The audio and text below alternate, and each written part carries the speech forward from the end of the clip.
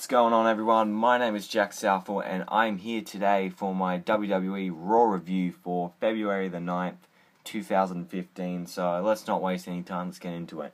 So we're going to open up the show with Roman Reigns coming out.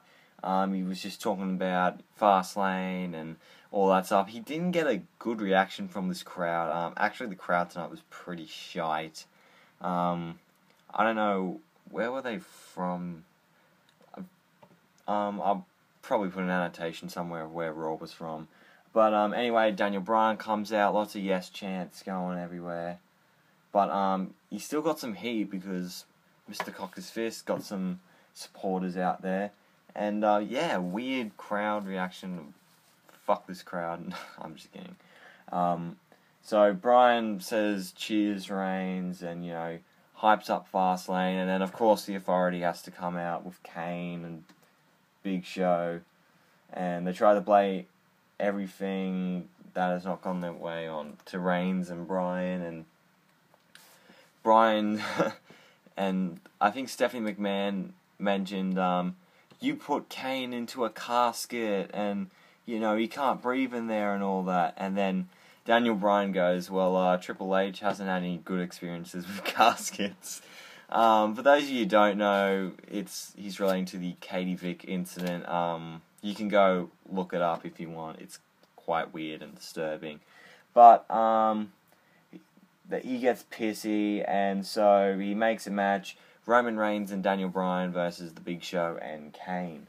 So yeah, to be honest with you, I'm getting really sick and tired of just these damn 20-minute promos of just the Authority and all the big stars coming out. Why can't we just have a match? Like, just a match to keep... Why couldn't we just have this to start off the show? It would have been fine without a big fucking promo, but... oh well. Anyway, yeah, pretty normal tag team match. The Authority was watching at ringside. And of course, they had to win by disqualification because winning cleanly doesn't exist in today's day and age. So they have a bit of a kerfuffle, and so Reigns is in the corner, and Daniel Bryan, and Kane was in the way. He was supposed to hit the dropkick on Kane. Kane ducked, and then he hits Roman Reigns. He gets a bit pissed off, and Bryan's starting to tell him, oh, it was an accident, and all that stuff. And so, you know, and all that. And then, of course, Triple H comes out and says, oh, you're going to have a 5-on-2 handicap match with Big Show, Kane, Rollins, and J&J Security. Yay. Just, no. Seth Rollins comes out. Speaking of Seth Rollins, I'm feeling really bad for him right now because apparently he's in some sort of a scandal. Some guy hacked into his account, his Twitter account, and posted a naked photo of an NXT diva. And his fiance found out. She got pissed and then apparently that's what she did, and uploaded a naked photo of him. And yeah, he's feeling really bad about it probably, and I hope he gets through it. But anyway, he's facing off against Ryback, and in the first minute, J&J Security interferes, and of course, 3 minutes into the match, DQ finish, real original, and yeah, I don't know why Ryback got involved. So yeah, this is a match you could just skip over. And we got a video package for Sheamus returning in the upcoming future. I think will probably be like after Fastlane, something like that. So, and he will have a match at WrestleMania, probably in like the Andre the Giant Memorial Battle Royal if they have another one. Then we get Paige versus Brie Bella. So yeah, Paige was pretty aggressive tonight, and I thought she got some tattoos because she had some stuff written on her arm, but apparently the stuff written on her arm was Drew McDonald, rest in peace, or something, because he recently passed away. He was a UK wrestler. So I think Paige won, the match against Brie Bella.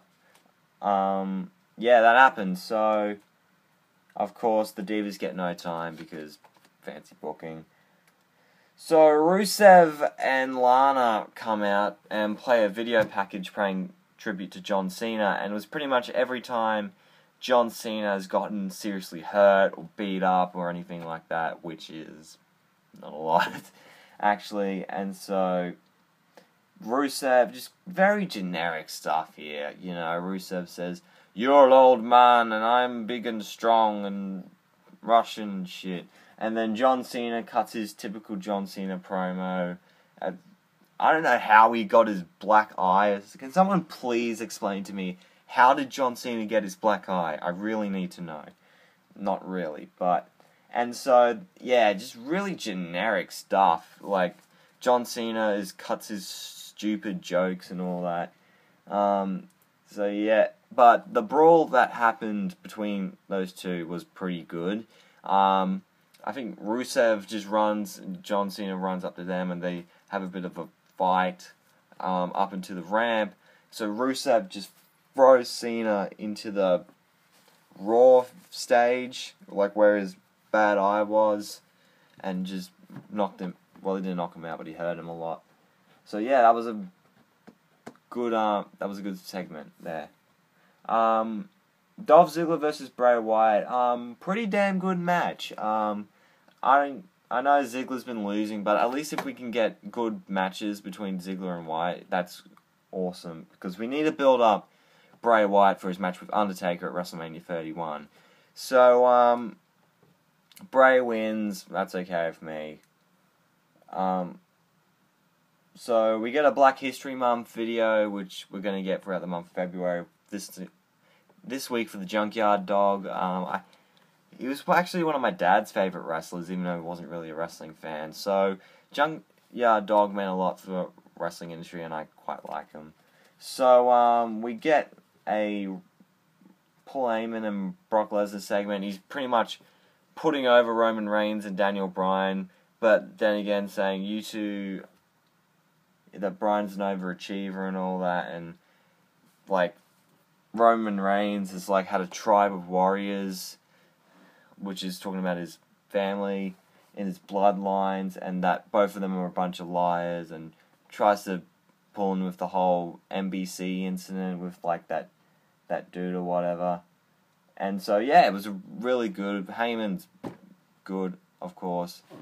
Next segment. So, this bit confused me. So, we get an announcement that Triple H wants to know Sting's answer for Fastlane. Like,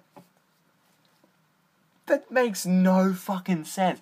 If you want to know the answer to the question at Fastlane, wait at Fastlane. Like, for fuck's sake. Stupid booking on that end. Then New Day faces Golden Stardust. Couldn't give a fuck about the New Day winning. What I really cared about was that Goldust, during the match, was saying, "Come on, Cody, tag me in." Stardust just buggers off for some reason, and so costs them the match. Goldust confronts Stardust and accidentally calls him Cody. Stardust gets pissy and pushes him somewhere, and he just goes, "Cody is dead," and does that weird hissing sound that he does. So then we get Triple H talking, and so he discussed Sting and like how he was the face of WCW and how Triple H was always sticking with WWE the entire time. So we got the crow sound, and we got Sting showing up randomly, and like in the promo, there was like Triple H talking about Sting in like one of those sit-down interviews he's done with Michael Cole, and the Sting face paint popped on him, which I thought was really cool. And so it said something like Triple H, I accept. It was really weird. And so this guy in fake Sting face paint, I don't know if that was the fake Sting from WCW, like Jumping Jeff Farmer. I kind of wish it was, because that would be really funny. with the bat, and so he just Triple H just goes, oh shit, and lights go out, and then all of a sudden he's just buggered off somewhere. So yeah, that was a pretty cool promo there. Good editing on that part. Next is the Usos versus Tyson Kidd and Cesaro.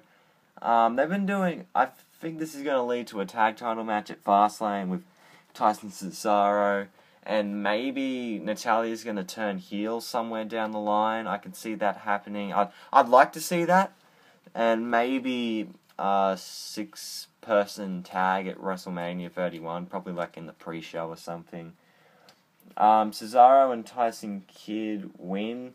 This is definitely going to lead to a match at Fastlane. I want this to happen at Fastlane. And I'd like to have my boy Tyson and Cesaro win the belts, because that'd be really cool. And after they lose, the Usos are standing in the ring, and we find out that Rikishi is going to be inducted into the Hall of Fame. That's really cool. He's done a lot of great stuff here in the WWE. Like, the stink face stuff was really funny, and all the cool dancing and all that. That's really cool that he's getting inducted. So, congratulations, Rikishi, and yeah, you deserve it. We get a fucking match with Damien Mizdow versus Sin Cara, one half of the NXT Tag Team Champions, who just popped up, and he's been winning matches constantly. Why? I don't know. Hopefully this leads to Kalisto getting called up, because I've been hearing rumours. Hopefully he doesn't become a gay hairstylist and does a Rico. But I'd like to see the Lucha Dragons on NXT. No, not NXT. They're already on NXT. Oh wait, Sin Cara's not one half of the NXT Tag Team Champions. That's Buddy Murphy and Wesley Blake are the tag champions, right? But yeah, Sin Cara, the former NXT Tag Team Champion. So they have a bit of a match, and so Miz plays a great heel in this. Mizdow's gets the cheers, of course, and he says, "Excuse me, Sandow, can you please get me a water?" But he's like, "Hey, I'm in the middle of a match, just get me the water." So he gets out of the ring and gets him the water. "Oh, no, wait, can you open it for me?" And he's like, "Oh, Jesus Christ." He opens it up, and so Sin Cara gets the roll-up, he wins the match, he gets no reaction whatsoever, and I can see this big Miz and Mizdow match happening in WrestleMania 31. I hope it happens. Mizdow is going to crack eventually. Maybe after Fastlane, we'll see it happening. But I'm really excited to where this Miz and Mizdow feud is going to go. So we get Curtis Axel, the supposed winner of the 2015 Royal Rumble, and he wants the hashtag Axelmania to run wild. But then but he has to face Dean Ambrose. Ambrose wins, of course. And so he is calling out Bad News Barrett, and he wants the Intercontinental Championship. And so Bad News Barrett just pops up on the Titantron with BNZ, which is a rip-off of TMZ, the celebrity gossip site. I hope this is not a gimmick change for Bad News Barrett. I don't get why you would take away the "I'm afraid I've got some bad news" catchphrase, because that was getting him over. I don't care if you are a babyface or a heel. If something is getting you over, you keep that. But don't overuse it. And he has not overused "I'm afraid I've got some bad news." That catchphrase was getting him over, so hopefully he keeps it and doesn't change it for this BNZ, because how many fucking gimmick changes has this guy had? Like, seriously. Anyway, we get to the main event. The 5-on-2 handicap match. I didn't really give a shit about this match, to be honest with you. But yeah, the crowd didn't really get into this match. The crowd didn't really get into anything. But Ryback ran out with Ziggler and Rowan, so I thought that'd be a no contest. I guess not. So very little reaction. So just reading the results. So Reigns comes in and he spears Mercury and gets the win. Bryan was setting up for the knee. And so Bryan was going to set up for the knee plus, and then Reigns speared him and got the win. Bryan gets frustrated, and so Bryan then got pissed at Reigns because he was on the floor the entire match. And so what Roman Reigns does, he just spears him for no reason, which is pretty cunty of him. But I do like the booking. You know, I love the tension between Daniel Bryan and Roman Reigns. So hopefully when they clash at Fastlane, it should be good. So yeah, just going to wrap up this video here. Hope you guys enjoyed. Like if you like this video, subscribe if you want to see more. Comment down below your thoughts. And I'll probably see you next week. And I am out in 3, 2, 1.